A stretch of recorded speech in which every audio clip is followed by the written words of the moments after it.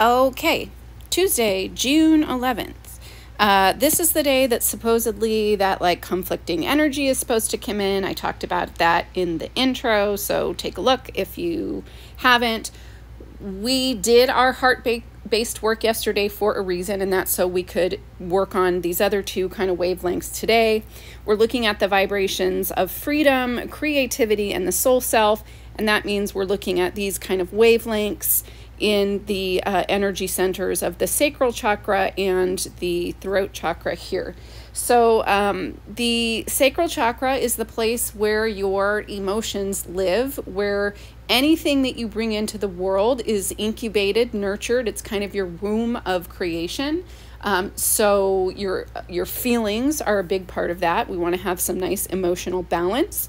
And then that's kind of also the center, like basically of your free will. That's kind of that center. And then the throat chakra is the place where anything that you do create sort of has to pass through. And the idea is that it holds such a strong vibration of your soul that, you know, as things pass through, they almost like are measured against, and they have to sort of be in line with your soul in order to keep the throat chakra in the right balance. And when you do, then the things that are coming through, the ideas that you get, you're able to incubate them, and then they're able to enter the world with ease and with freedom. And so everything that we're talking about, and with the fulfillment of your soul. So now you can see why these two kind of wavelengths would be helping us generate freedom, creativity, and, you know, really drop into our soul self and our authentic self. So the way we're going to do this is through some chanting, some sound, and some breath work. So we'll kind of do it in this order. The chant that we're going to use, whoops, that didn't look right. This is actually a seed mantra chant for the sacral chakra, but we're going to be doing it aloud, and we're going to be activating the throat chakra. So the reason I'm not using the throat chakra chant is that it would just be a little bit of overkill on that throat chakra. So we want to engage it, but not too much. So you're going to chant for, I would say, like, because we want to ramp up this energy, I would do 7 minutes. But if you can, you know, don't have 7 minutes, don't, because we're going to do something directly following this too. So 7 minutes would be ideal. Nothing, just this is quiet time. So you really don't want any distraction, and especially sound.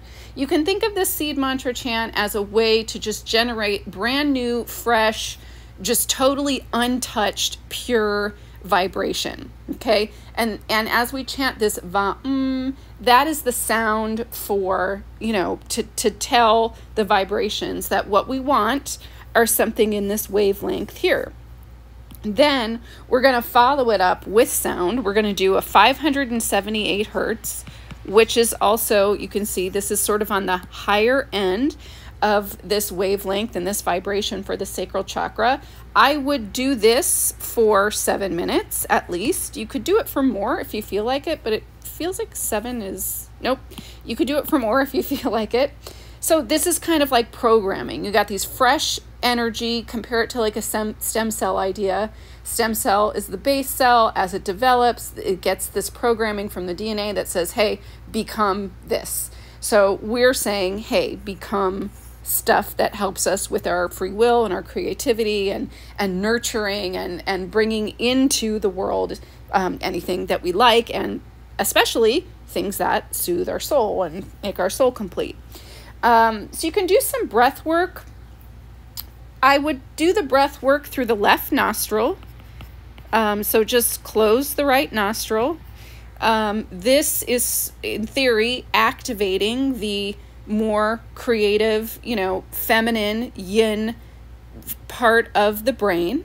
And so that's why we're closing that right nostril, to get some of that, you know, breath of life into, to invigorate the creative brain. Not that we don't need the analyzing brain. Again, we're letting it take a back seat.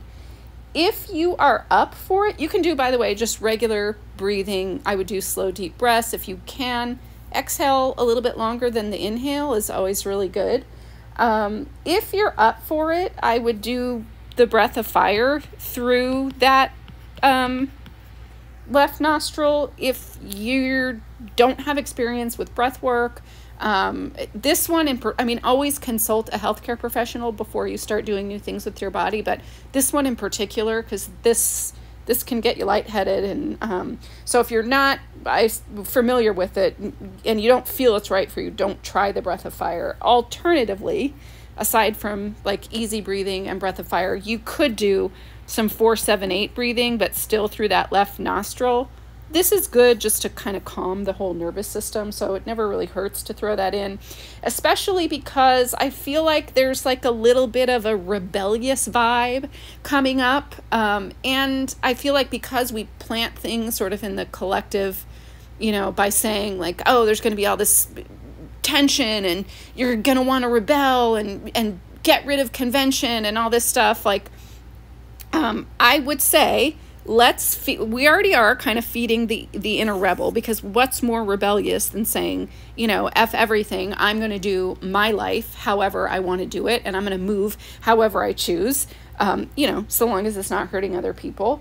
But also some movement will help. Just really think of it, this energy. If you're feeling rebellious, sort of let your energy out. You can do the shakes and the wiggles if that's all you can do, but like dancing, any kind of dancing, freestyle, whatever kind of dancing you can do, just moving your body around your house, great.